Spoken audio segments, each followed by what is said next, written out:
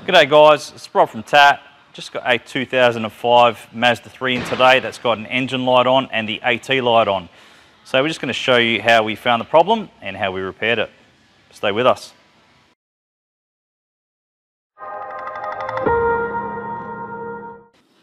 So as you can see here, the first thing we did was check for codes, and we had the P0715 turbine speed sensor circuit fault kept coming back, and we drove it enough to be able to determine that it only happened on cold start. So as you can see here, once we warmed up, our TSS signal was actually working normally and matching engine RPM.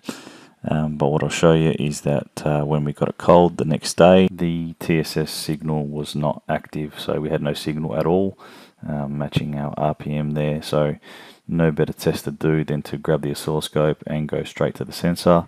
It's a 2-wire variable reluctance sensor, so we're going to test both sides of the sensor, as you can see, and we don't have a signal on either side of the sensor. But here, as you can see, as we were talking about before, once the vehicle got warm, our sensor came back to life. So we know we had a failing sensor, so we got the new sensor in, and then we checked the scan data. Once we had the vehicle cold again, we didn't really need to do the scope again. We just needed to see the TSS signal happening when we have a cold engine. So, and this just shows us here on the scan tool that we had a cold engine.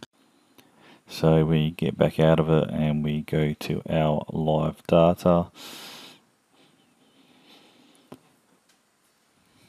We find, or did deselect all, and we find our RPM and our TSS.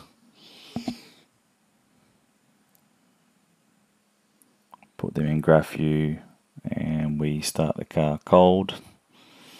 And as you can see, confirmation of the fix is there. We have our TSS signal working, matching RPM. So that is the problem solved. So before we go, guys, I just wanted to show you some information available if you wanted to know more about these 2-wire variable reluctance sensors. Obviously, I'm currently on the Pico Auto site. You don't need a Pico to access this site. Anyone can access the information here and the guided tests.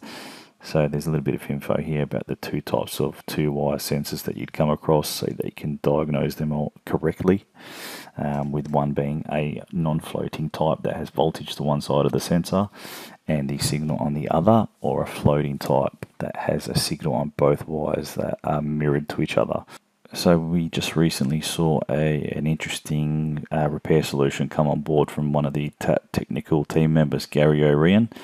And I'll show you what that is.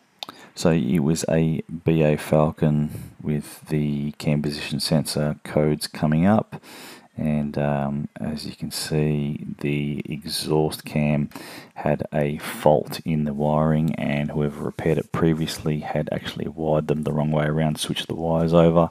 And because, as we just said, that there's a mirrored type, so the signal on each side of the wire and they're mirrored, the PCM was receiving the mirrored signal up here of the exhaust cam instead of the actual signal where it should be like this below. So it was throwing our cam position sensors out.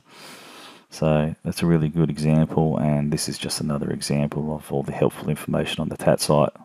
So there you go guys, hopefully that helps you out next time if you get a Mazda 3 in with the same code, or even if you need to diagnose a typical VR floating ground type sensor like this one. So if you're not part of TAT, make sure you sign up, jump over to the TAT website and log in to see all the other repair solutions just like this one. Thanks for watching, and we'll see you next time.